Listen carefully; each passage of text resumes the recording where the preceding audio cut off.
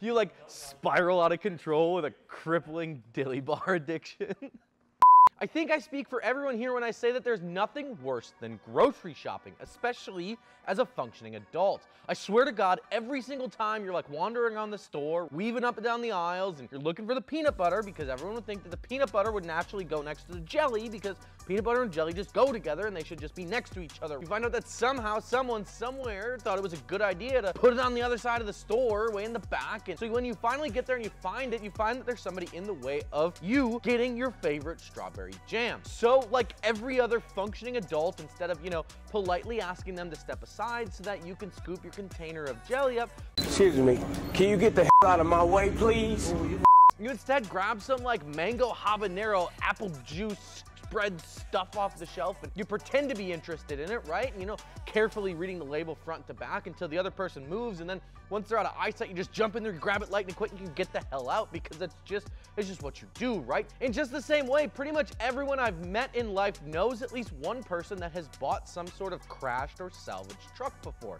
And just like when you're at the store, right, you all kind of secretly want to know what it's like to do that. I'm Dustin, Dusty.co, Instagram if that's your thing, and today we're going to be sitting down and having a quick chat about maybe you looking at picking up a wrecked vehicle, for example, and finding out, is buying a salvage truck worth it? Let's get it. Now, if this is your first custom offsets video, then hey, welcome.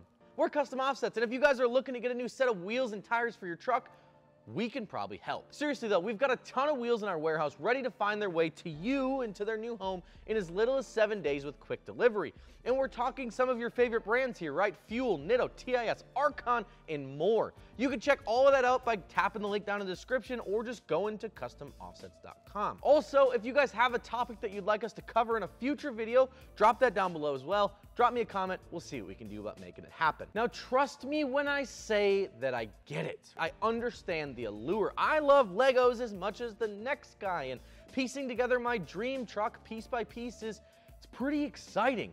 Plus, the lower price point of a salvage vehicle compared to the fair market value on some new trucks makes a wrecked vehicle seem relatively appealing. It's not all rainbows and unicorns though when it comes to a wrecked truck. Ask Cody Lawson here, right? We'll touch on that in just a little bit, by the way.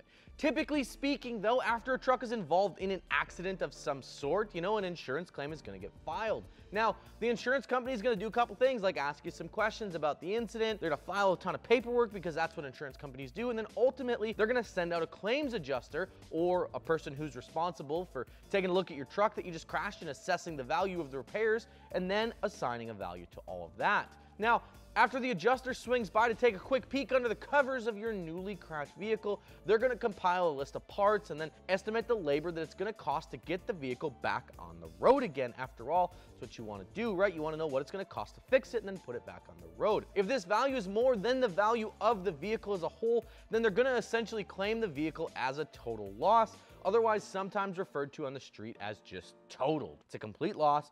It's not worth fixing it, so it's done. Now, once a vehicle's been deemed totaled, the insurance company is going to pay out the value of the vehicle in a running and driving condition to the owner, and then at that point, the insurance company now owns the wrecked truck. This is where it gets spicy. Now, the vehicle in question here no longer runs and drives, right? It's been crashed, so it's not much use to the insurance company as it sits. It's not like you can just take it out to meet the boys on a Friday night when all the airbags have gone off and the windshield is literally gone. You're gonna end up looking like Buford T. Justice and Smokey and the Bandit rolling down the road with like the top cut off and the wind blowing in your hair. It's just not fun. Because of this, the insurance company is gonna send the vehicle to auction where they're gonna try and get the top dollar from it and make a few bucks back. Common insurance auctions include local auction yards, or if you're into online shopping, there's websites like Copart, and because these vehicles are damaged, they sell for significantly less than their running and driving vehicle would on a dealership lot. With that being said though, there's a few things that you're gonna watch out for if you're looking at a salvage truck.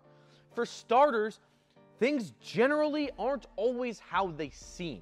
Now, what we mean by that is depending on the extent of the damage, it can be extremely difficult to fully understand the extent of what's actually wrong with the vehicle under all the panels.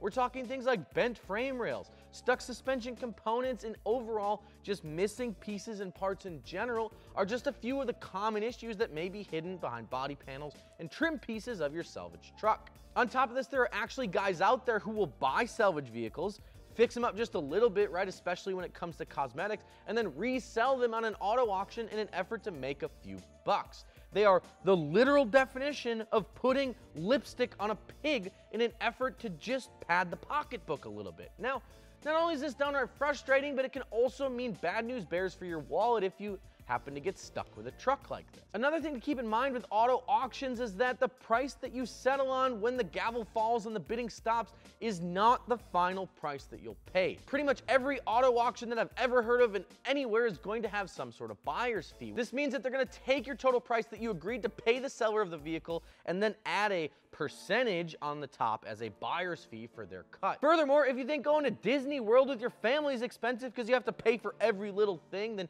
you definitely don't want to buy a salvage truck, right? You want to pick your truck up?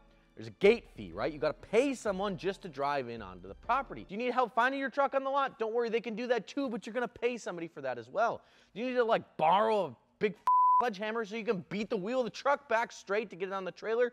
There's a fee for that as well. Need help loading it? There's a fee for that. Want to breathe their air while you're there? There's a fee for that too. Well, okay, maybe not, but either way, the fact of the matter here is that by the time you're all said and done, the $4,000 F-150 EcoBoost that you were gonna buy to swap into your blown engine Bronco like Jared did is now north of $10,000, and you haven't even gotten it out of the gates yet. On top of that, unless you're going to pick it up yourself and the truck maybe is local, right, you're gonna have to have it shipped, which can get really expensive as we know here in the new year. Now, once you get it home, right, you still have to tear it all apart. You still have to get a parts list compiled. You still have to source all the parts and pray you can get them. You still have to put it all back together. You have to paint it. Then you have to pray to dear God that every body panel and body line lines up, looks straight, and that you don't have any weird gaps on like the bedside because the frame's tweaked and the bed sits like this on the top and like that on the bottom. With all that being said though, it's not all doom and gloom when it comes to wrecked trucks. It definitely can be an adventure, and you can also score a pretty good deal if you're not afraid to get your hands dirty and